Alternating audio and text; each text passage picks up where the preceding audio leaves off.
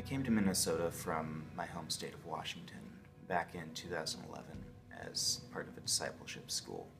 That first year that I was here in Minnesota was really a process of God taking away my plans for my future and teaching me to trust in Him, to trust in His plan, even though I might not know what it was.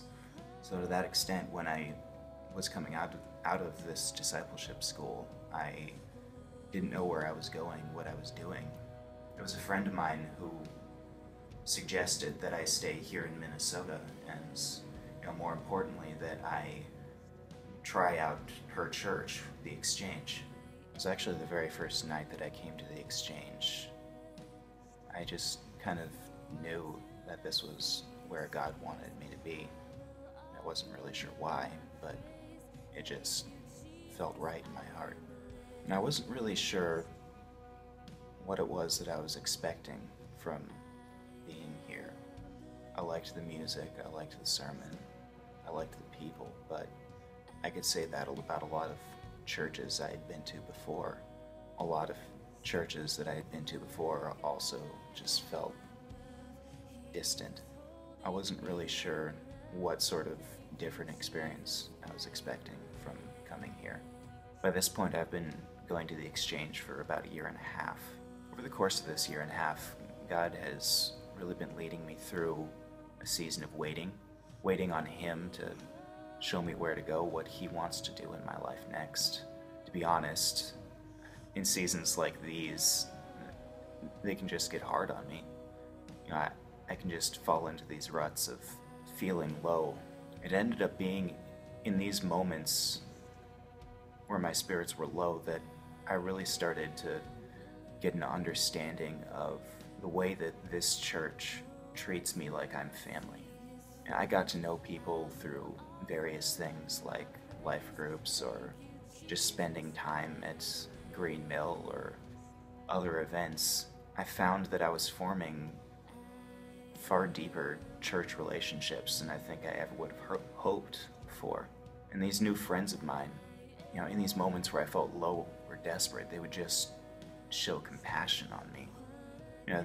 Even small, seemingly unimportant acts of grace and love, like a hug or asking to hear my thoughts, even an open invitation to hang out with them that I could actually take at face value. As I've thought about it recently, The Exchange has kind of reminded me of a passage from the book of Matthew, chapter 25, when Jesus comes in His glory and He separates the sheep and the goats. To the sheep, He says, "Come you who are blessed by my Father, inherit the kingdom prepared for you." He says, "I was thirsty and you gave me drink. I was a stranger and you welcomed me." And the sheep, they don't know what He's talking about. They say to Him, "When were you ever thirsty?